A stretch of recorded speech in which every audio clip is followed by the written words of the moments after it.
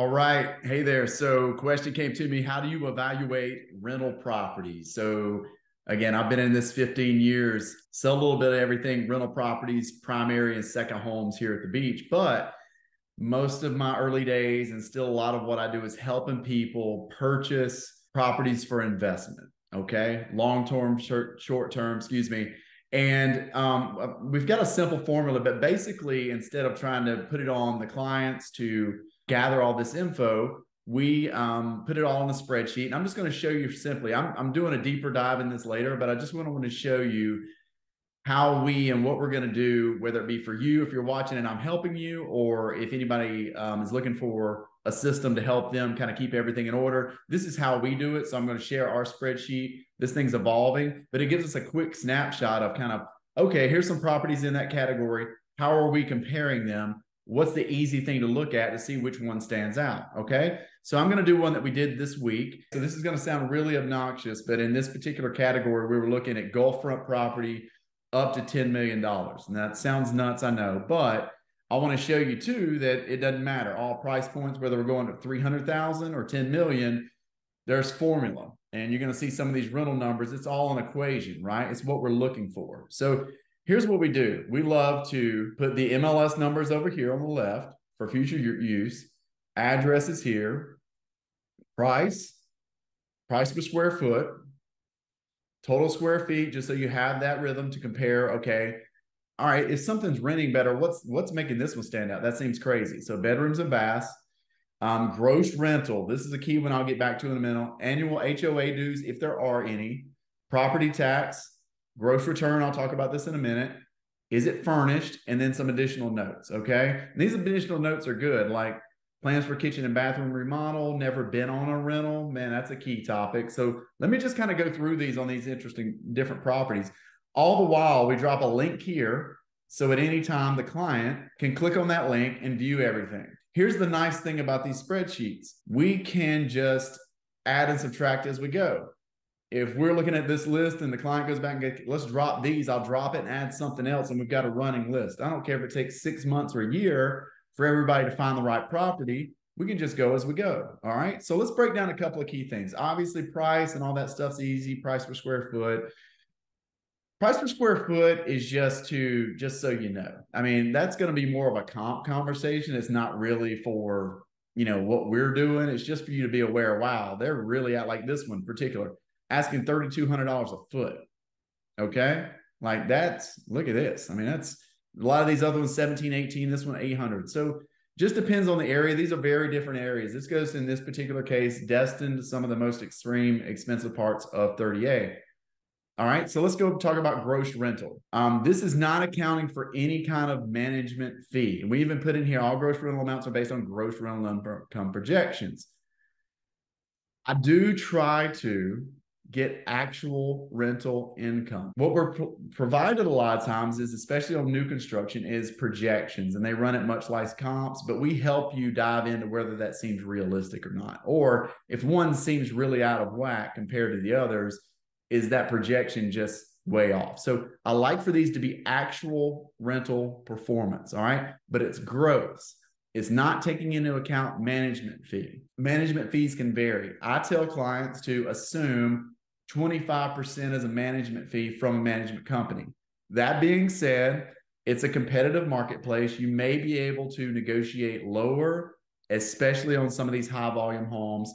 Don't know that. There's different offerings. I'm not trying to be the rental company and what they stand for and what they offer with their management fee.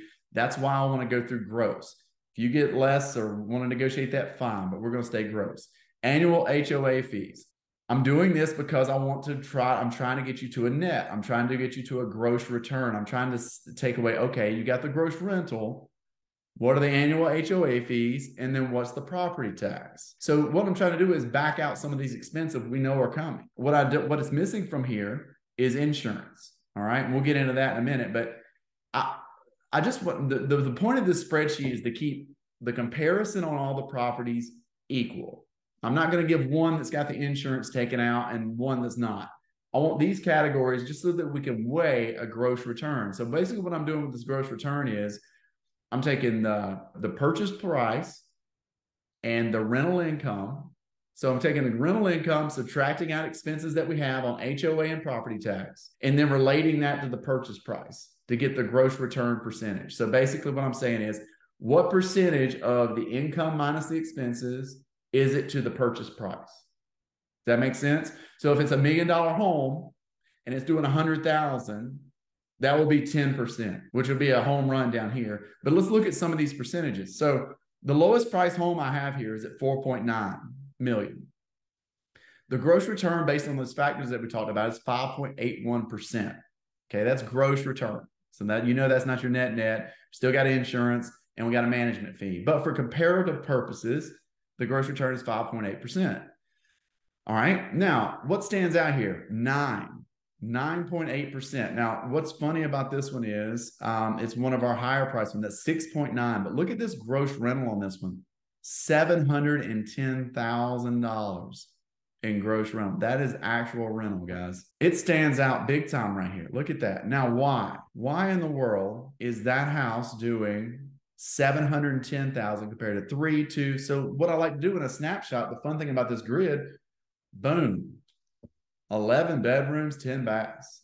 So it's one of the highest prices, 6.9. Look at the property tax, $34,000.